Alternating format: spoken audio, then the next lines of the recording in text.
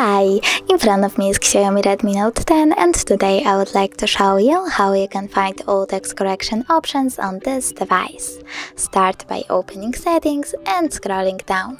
Then you need to go into additional settings, click on languages and input, then manage keyboards and settings. Finally get into text correction. RMS click. As you can see, all text correction options are over here. If you want to enable or disable one of them, just click on the switcher next to it. Thanks so much for watching. If you enjoyed this video, smash that like button, comment, and don't forget to subscribe. Bye!